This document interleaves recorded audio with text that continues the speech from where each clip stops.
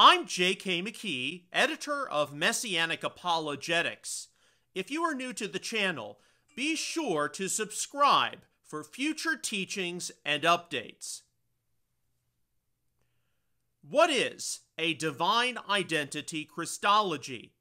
How does a Divine Identity Christology serve as strong evidence of Yeshua the Messiah being God? For those who advocate a high Christology of the Lord Yeshua genuinely being God and uncreated, our theological explanations of God have to account for a variety of factors, most of which are indeed detectable within the Gospels and Apostolic letters. One significant factor is how you maintain a religious ethos of monotheism, Deuteronomy 6:4, of the God of Israel being the one true God, while at the same time permitting honor, reverence, and worship of Yeshua, not to the detriment of the Yod-Heh-Vav-Heh God of the Hebrew Scriptures. John 5:23, Philippians 2:10-11, and Hebrews 1:6. What is the most significant component to one's evaluation of the Lordship of Yeshua?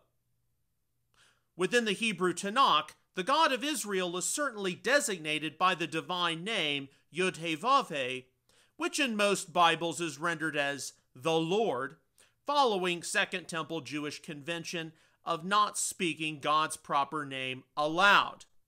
Mishnah Yoma 6:2.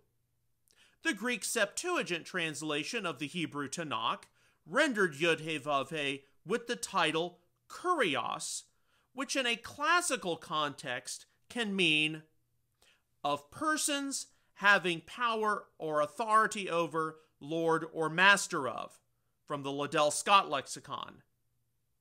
There are references seen in the Gospels when Yeshua of Nazareth is referred to as Kurios.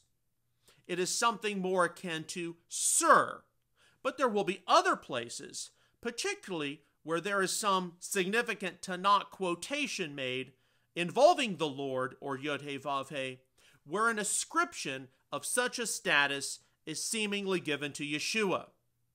Romans 10:23 and Joel 2:32, Philippians 2:10-11, and Isaiah 45:23. Is the statement, Yeshua is Lord, merely a declaration of his supremacy, or is it also intended to be an assertion of his nature as actually being the Lord God or Yod-Heh-Vav-Heh of the Tanakh?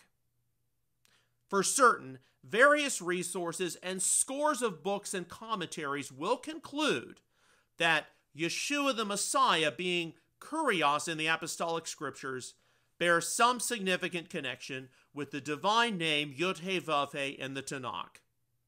This is especially true when various Pauline letters include grace and peace issued from God our Father and the Lord Yeshua the Messiah, Romans 1:7. The close proximity of God being referred to as Father and Yeshua the Messiah as Lord would be taken as natural evidence of a balanced Godhead where Yeshua is integrated into the divine identity. Consider 1 Corinthians 8:5, reworking the Deuteronomy 6:4 Shema. And that the intention of the apostles was to present the nature of Yeshua along Jewish monotheistic lines, and not as some separate deity. Those who hold to a high Christology would be quite keen to conclude that Yeshua being Lord or Kurios is widely and rightly to be associated with how Kurios in the Greek Septuagint is connected to the divine name Yod-Heh-Vav-Heh. Not all are convinced that Yeshua being Kurios is to be associated with the divine name Yod-Heh-Vav-Heh, and would instead conclude that since the title Kurios can indeed be used to be speaking of human people as lords or masters, that Yeshua being Kurios should be approached from him just being the master. While the sacred name only movement widely abhors the English title Lord and is frequently witnessed to use Master instead.